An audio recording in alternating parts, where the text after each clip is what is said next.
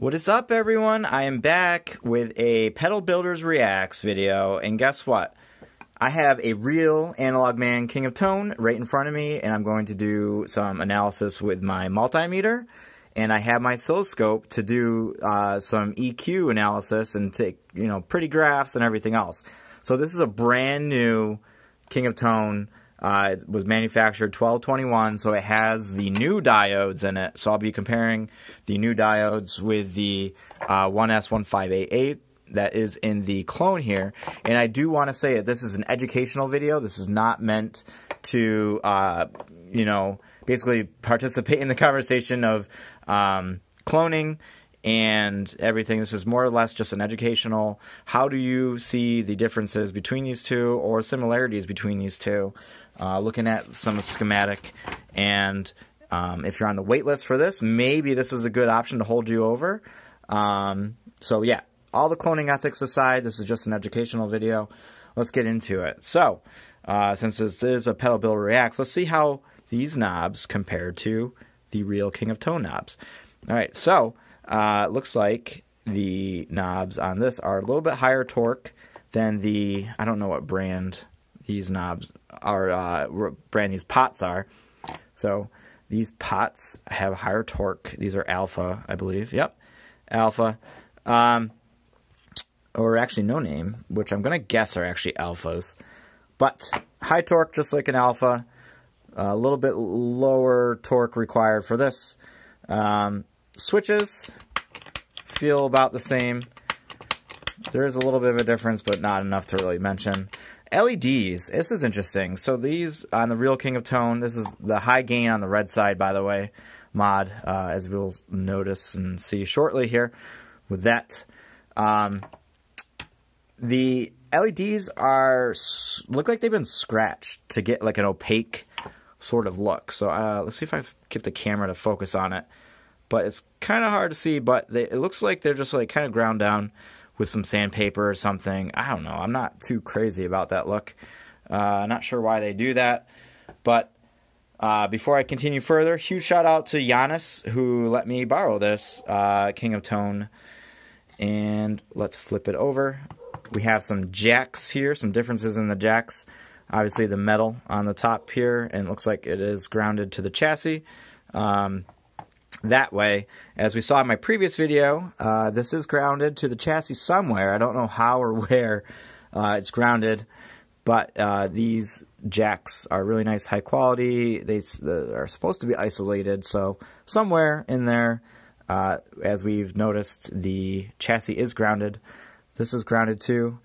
One thing I mentioned in the other one, which I don't really see here, is there's normally, at least on the King of Tones that I've seen, a drill out here, so it really makes sure that this is completely sealed. The chassis is grounded through and through for noise, basically to make sure there's no interference coming up into the sensitive, noisy, or the circuits.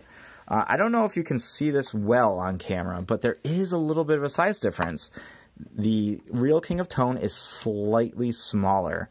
It's the same exact, I don't know, what would that be, height, I guess, or width, length? No, length, that would be length. And the width is a little shorter. Not by much, you would not know. The paint, I'm just going to comment quickly on the paint. It's literally identical. I noticed that the King of Tone, the real King of Tone, has a little bit more of a luster to the gold, where this is just like gold. I don't know. There's like metallic flakes in the real King of Tone, if that is a thing. But I'm glad that mine say 68 pedals, and it does not say like the Lyrock brand, if you can. Well, I noticed that the Lyrock brand will actually come delivered with the King of Tone and use the Analogman, so just be aware of that. This is the high gain mod. Interesting thing about the high gain mod nowadays is that they do not cover up what kind of chip is in here. Not really sure why they even mark it anymore, because it kind of the cat's out of the bag. That it's simply a 100K resistor, and it is this one here that creates the high gain mod. And on the normal channel, that is a 1K resistor. So 100K for high gain, 1K for normal gain, and that's literally it, the difference. Component-wise, everything looks the same. You'll notice that the biggest difference maybe is this 104, which I believe is, well, it's 1 microfarad. I think 0.1? Can't remember now. I'll add it in the video. Yeah. 105. Nope, that's 0.1. Sorry. Every time I turn the camera on, I feel like I lose some IQ. So, 104 means 0.1 microfarad. And this is, I believe, 100 volts rated. These are a lot smaller, and you'll see 27F. So I believe that those are lower voltage rated, but either way, they're both way over what they need to be to get the sound. So you can look here, Rubicon, Nishikon, similar quality. I mean, at least from what everyone says. You still see, again, this is the 1221 edition, so you still see the carbon composition resistors on the schematic here. I'll show you real quick. The carbon composition, like this 10K, there's a 1K that's carbon composition. This one over here. And that's all 1 for 1. So in my unit here, it looks exactly like the King of Tone that is in front of me. Gonna go real quick into using my Proster, my digital multimeter. So I'm gonna set this one at high gain setting, because one really cool feature is that I can, on the fly, determine the high gain setting of this pedal. So I'm gonna just simply touch here, and then this 1K resistor, and it measures 99.1. So now you're kind of wondering, like, hey, Ryan, why is that measuring 99.1? Well, there's an additional resistor right here that's 100K, and this basically swaps in and out that 100K resistor and the 1K. So you're going to see here, now it's going to measure. I've just flipped the switch down to low gain. Now it's 0.99K. So I think it's actually just adding in the 100K. Well, maybe not. But it's definitely going to kick that up to now it's, 99. Over here, I'm going to touch, basically the layout's very similar. And the high gain is 98.5. Again, going over to this, 68 pedals. The high gain setting is getting me, so before it was 98.5, 99.0. So guess what? I bet you those are going to sound exactly the same.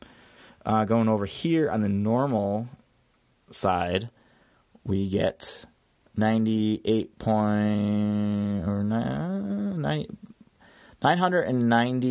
ohms. It's not quite 1K. I hope I spoke correctly on the other one. I'll swap. Actually, no. Before I do that. So that's 990 ohms. This is 991 ohms. Super close. And let's go here.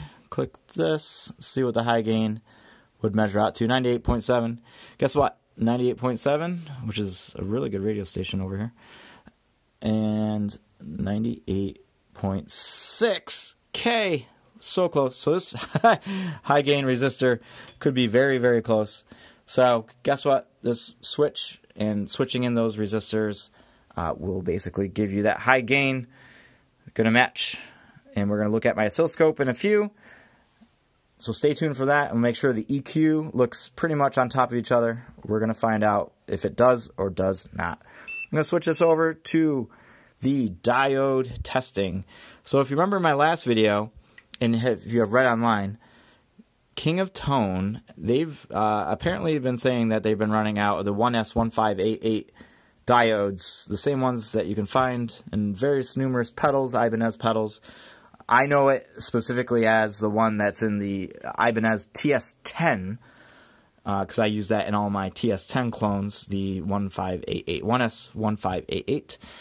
They swapped them out, and they started using this ON Semiconductor brand. I can't really see. It might be, yeah, it's a 4148 diode. So I'm going to measure the forward voltage drop of these diodes and compare it to what is in the King of Tone, the real King of Tone. So, and I verified before that these are real 1S1588s in my previous video, so no need to explore that.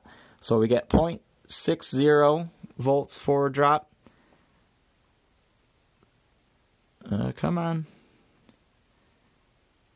This is a little hard because of the way that the diodes are laid down.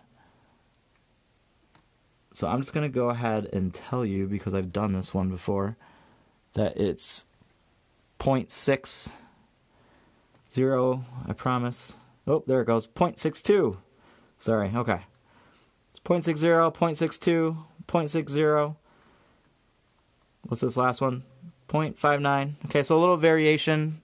That's totally expected. All right, now real King of Tone. And this is mainly engaged when you do the, I believe, the high gain setting on the dip switches. So, come on. 0.61 forward drop. 0.61. Yeah, let's call that 0.61. Forward drop. 0.612. My guess was these were all in the same batch. And the last one, drum roll. Come on. Alright, I was able to get a reading. I think it's just my placement of my probe makes a difference. See, there it goes. So now they are all basically 0.61, 0.62 across the board, which going back to the 1S1588, it's pretty close to that. So the new diodes, they measure, you know, same as the old ones. I'd have to imagine they sound the same as the old units as well. But I think that, you know, basically completes my analysis here. And I'm going to do some waveform analysis now. Alright, I just wanted to show something and illustrate something. We talk about pots being 20% difference and how that can make a pedal sound different. Right here I'm comparing using my oscilloscope the clone on the left with the real Analogman on the right. And I did some analysis. I did the red channel first and I did the yellow channel second, and both of them showed that the King of Clone, the 68 pedals, was riding a little hot. So all I did in this case is I took the volume, I notched it down like from noon to that much, which might be just the way that the knob was put in, and you can see here where the plot was going, and I just adjusted that pot ever so slightly, and now the analysis is continuing. But they're like basically riding on top of each other down the curve as it, you know, that's the latest measurement. It's a little hotter at that point, but I guess what I'm trying to say is 20% tolerance and the way that these pot or knobs were installed could make a huge difference, or not huge actually, I take that back. Could make slight difference in the way that the pedal sounds, perceived, loudness, whatever. So when you see demos of or anything really side by side, you know, please take note and consideration that without a scope like this, doing an analysis, you're going to have a really hard time convincing really anyone that one sounds better than the other. I mean, then it will be completely anecdotal based on that, but, you know, even this, I think probably my next thing to get this on top of each other is to adjust the tone, which looks like it is popped up a little bit. I'm going to slide that down, and you can see over here that's already taken effect. So I'm going to do some more tweaking, and I'm going to say that the little wiggling that I'm doing on these, like literally from here to here, to bring these things in alignment is totally acceptable. And if it's consistent, it's just likely that the knobs were placed on these pots. And I can actually test. Let's see. That's where the knob goes, over here. Let's see how far down.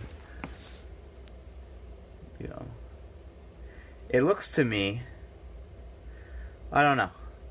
They could be different. They could be the same. The point is that these are manually inserted on, not with a machine, so they could be changed or off by ever so slightly, which means your all at noon position is going to be close, but never perfect unless you do a proper analysis with a proper tool.